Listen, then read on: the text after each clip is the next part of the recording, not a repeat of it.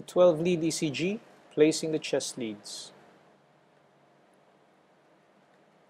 To place the chest leads, we begin by palpating the sternum for the angle of Louis.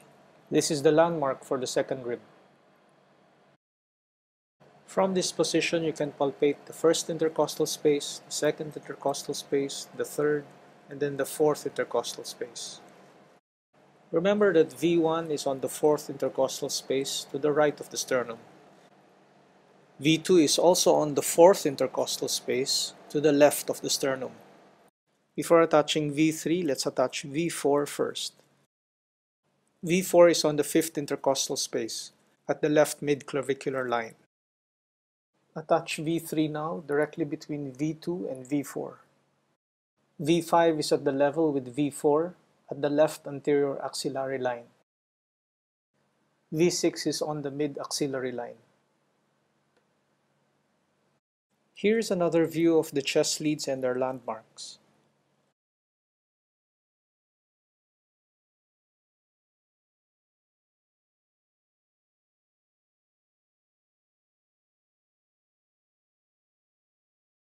Advise your patient of the need to perform a 12-lead ECG.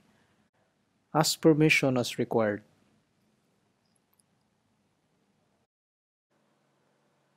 Before you start an ECG, it is good practice to attach the electrodes to the cables first before attaching them to the patient to prevent discomfort.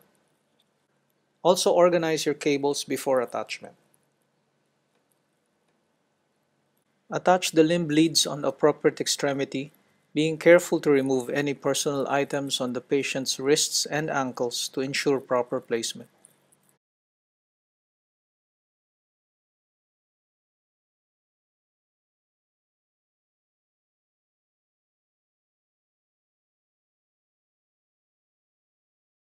Clean the site prior to electrode placement.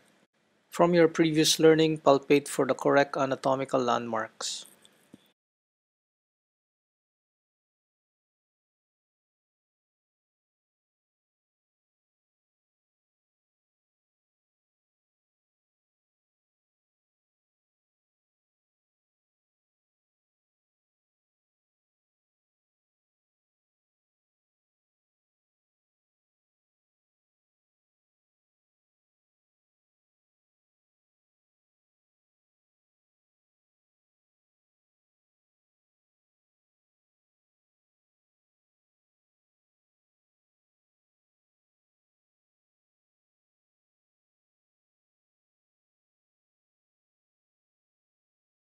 For V4, V5, and V6, please refer to the following chart for the correct anatomical landmarks.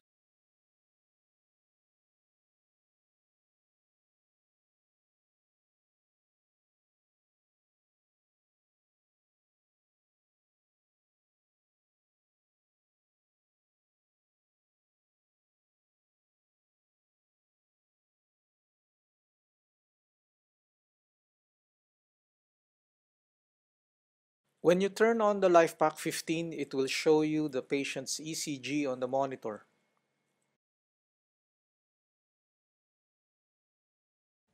Press the 12-lead button and enter the patient's information. Enter the patient's age and sex. The 12-lead is now being acquired. The ECG will now be printed and automatically sent to the NCC by telemetry. The monitor will display transmission progress. Please wait for transmission to reach 99%.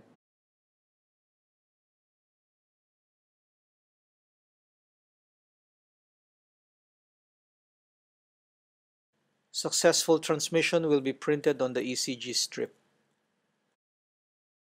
Your transmission is now complete.